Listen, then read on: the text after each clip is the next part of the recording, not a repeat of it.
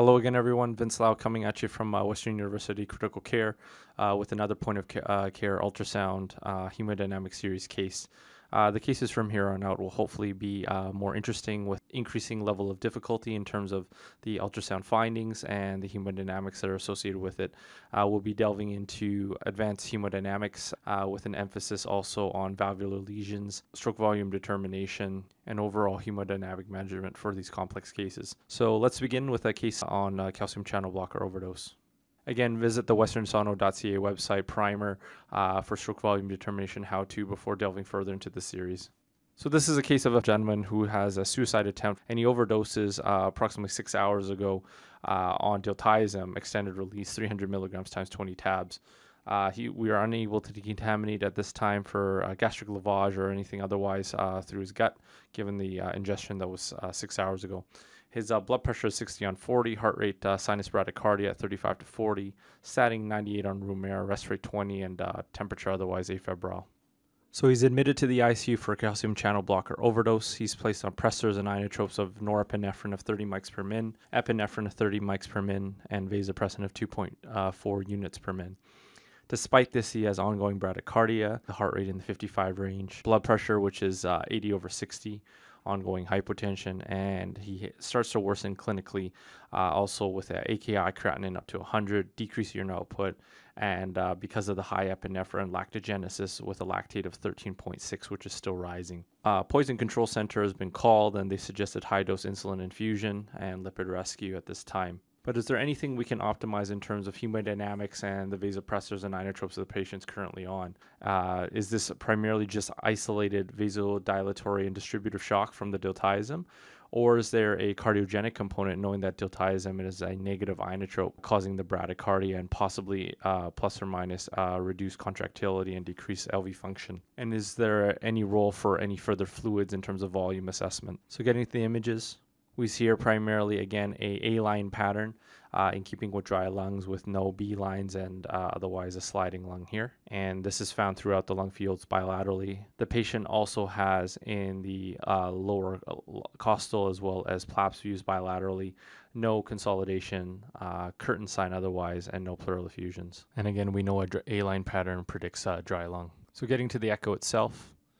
We see a quite hyperdynamic LV here in this view. There might be a trace pericardial effusion around, not completely circumferential, but very hyperdynamic LV. And we throw color across. We see a lot of aliasing, which is blue and red together, but no obvious MR and no obvious other valvular abnormalities at this time. Getting to a subcostal view, we see again hyperdynamic left side as well as RV, in keeping with overall hyperdynamicism from epinephrine. And we get a subcostal short axis view here, mostly at the mitral valve level, but again we see otherwise a hyperdynamic LV in this view. So we have a look at the IVC. Again, the patient is not intubated at this time, and we see respiratory variation on this IVC. And this measures out also an M mode for between 1.77 and 2.13 centimeters. Again, getting to the apical 5 chambers, we see hyperdynamic LV. RV looks pretty snappy as well. And we throw color across. There's no obvious AI here, but lots of aliasing across the LVOT. And we'll do our pulse wave Doppler. We have an LVOT diameter of 1.97 centimeters. And we do our pulse wave Doppler across the LVOT. And we notice that we have a supernormal VTI. Again, upper limit of normal would be 20, and it's 30.4 centimeters. With this heart rate and LVOT diameter, though, we only have a cardiac output of 5.1. So again, putting this into the calculation for volume of a cylinder, we get a stroke volume of 92.7 cc's per beat, which is quite high, higher than the normal we would expect at 60. So again, the cardiac output is only 5.1 liters per min.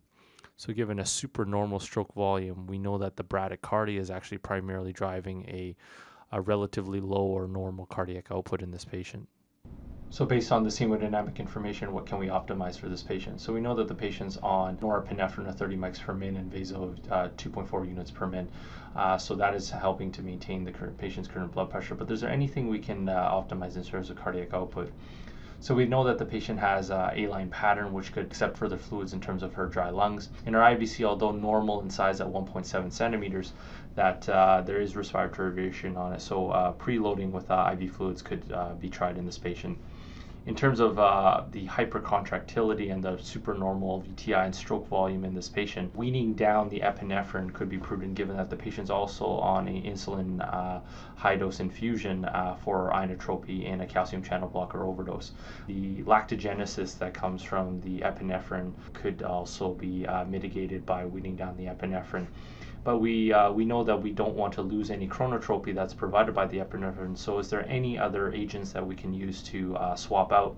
And we do have isoproterenol, which is a purely beta-1 agonist with no alpha effects, which could increase the heart rate or at least maintain it to maintain a cardiac output.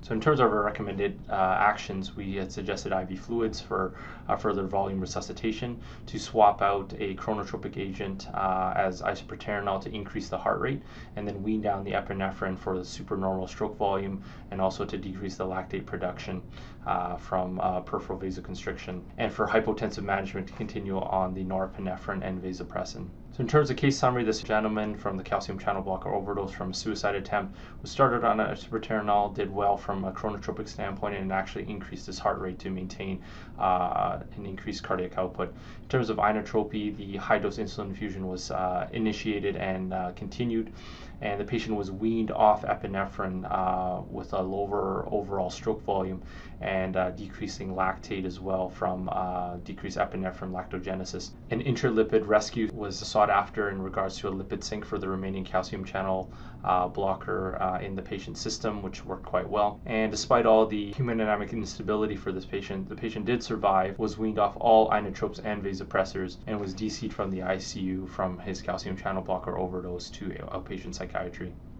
So a good end to the case. The hemodynamics that were acquired from the POCUS ultrasound were definitely invaluable in terms of guiding this patient's management.